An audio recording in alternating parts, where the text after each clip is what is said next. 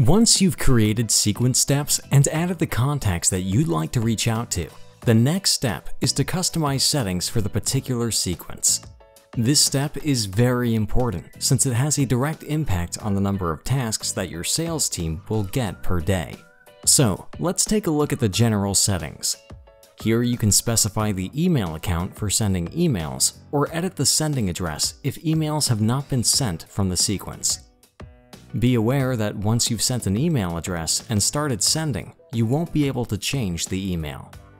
You can set the limit of the maximum number of sent emails per day in case you need to limit the sending within one sequence, or if you need to warm up your new email domain.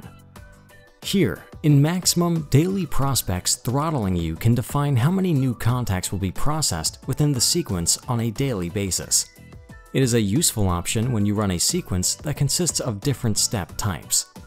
For instance, if you have a call step in your sequence and set the daily prospects throttling to 25, you will not get more than 25 call tasks within a day, for example.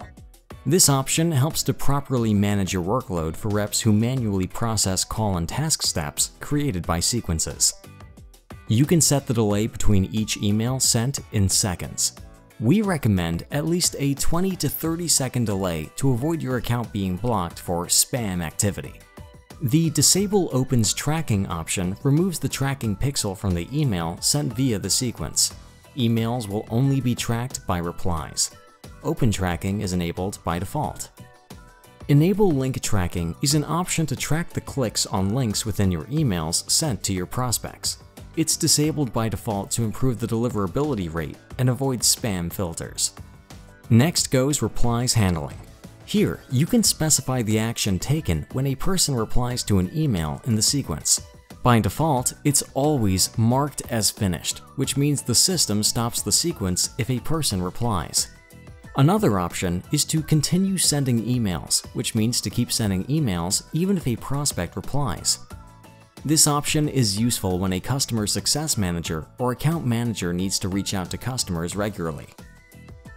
In the next field, you can set the number of days after which the system assigns the finished status to the people who didn't reply.